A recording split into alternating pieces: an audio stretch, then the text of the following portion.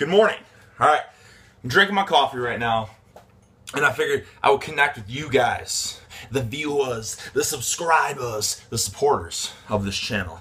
And I feel like, I gotta have more real talks with you guys. I'm gonna try to do that as opposed to always just uploading PRs. I know the PRs are great. They're exciting for me. Knowing you guys are watching is what fuels me as well to keep climbing the ladder. But I think it's important to do a little more informational talking stuff. Not so much informational, but let's just connect, right? You get what I'm saying? Let's just connect.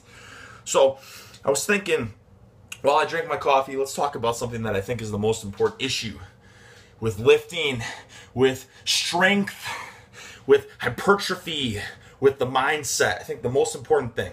And as you guys know, with me, it is a mindset. It is always a mindset. But let's dig a little bit deeper into the mindset. Let's dig a little bit deeper. Hi! All right. The mindset, confidence, consistency, so important. So then it comes down to when you start to get really serious about lifting and you want to get maybe a little bigger, a little stronger, mainly strength. I mean, my channel, it's mainly about strength, okay? Then you start to run into the issue of whether you should hop on gear. People accusing me of not being natty, okay? Let's talk about this whole natty deal and my stance on it. Guys, this is going to be very important. This is a very important talk for a lot of you watching. A lot of you youngsters, too. You're very, you're at a very influential stage of your life. And even the older people in your 20s or maybe your 30s, too.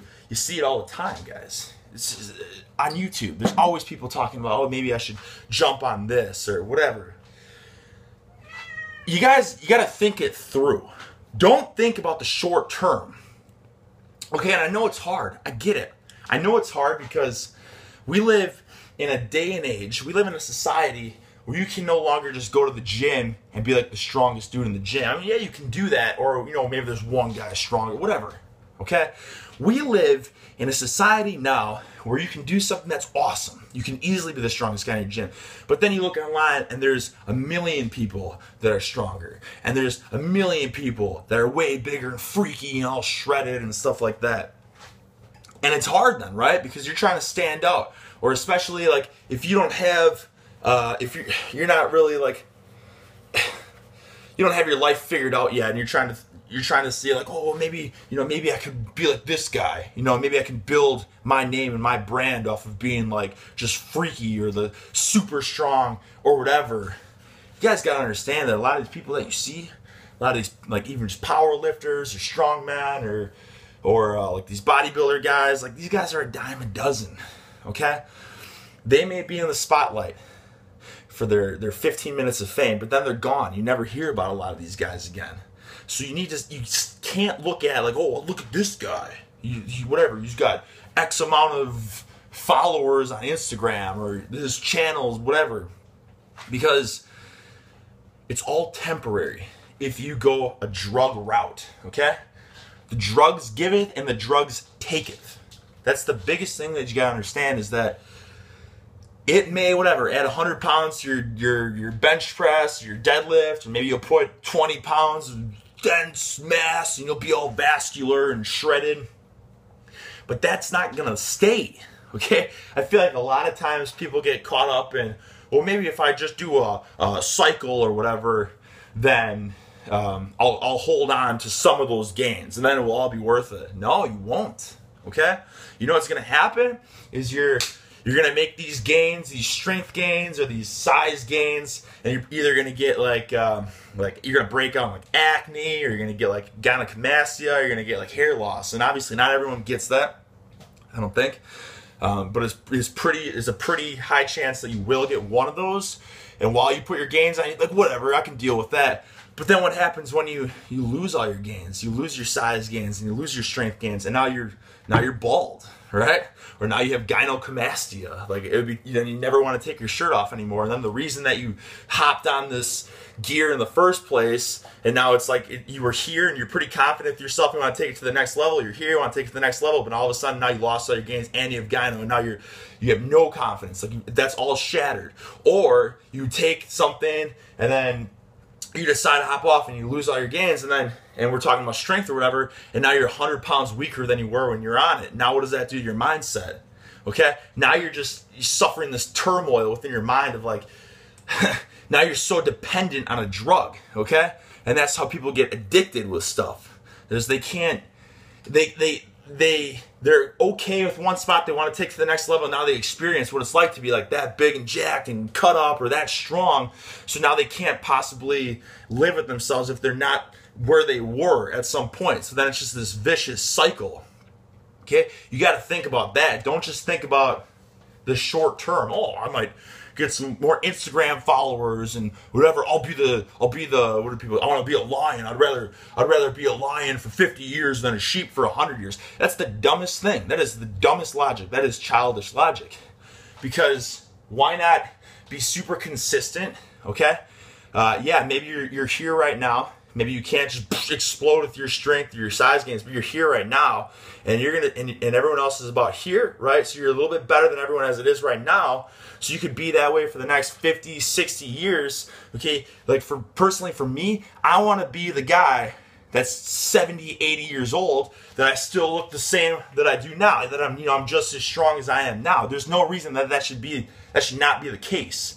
Like, I don't look any different than I did 6, 7 years ago, okay, when I really tried to like bulk up. I look exactly the same basically, and I'm cool with that, because when I still go everywhere, people still consider me a pretty big dude, right? Like, I still have like a lot bigger arms than everyone, you know, and I'm still like, I'm leaner than everyone, not everyone, but you get what I'm saying, like, to the common man. I don't need to be a freak, okay? Freaks, dime a dozen, okay? You're either gonna be reliant on being on drugs, and then you're going to die an early death, okay? Or you're going to be a freak, and then something's going to force you to be off, or you're just going to mature mentally, and you're going to be like, this isn't worth it. And you're going to get off, and then you're going to be 100 pounds lighter. I mean, like, look at some of the bodybuilders, like the during their height of their bodybuilding career and then after. How do you think they feel mentally? For real.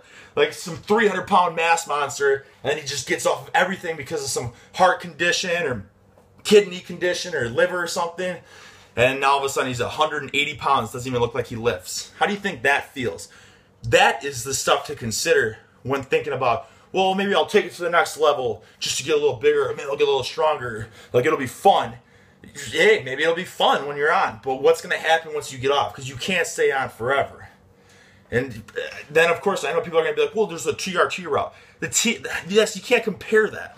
You can't compare that to the people that are blasting. That's the whole idea in the first place. Like, look at someone that has low testosterone naturally versus high testosterone naturally. Like, obviously, that's not nearly the difference as being whatever normal testosterone levels and then, like, blasting chemicals.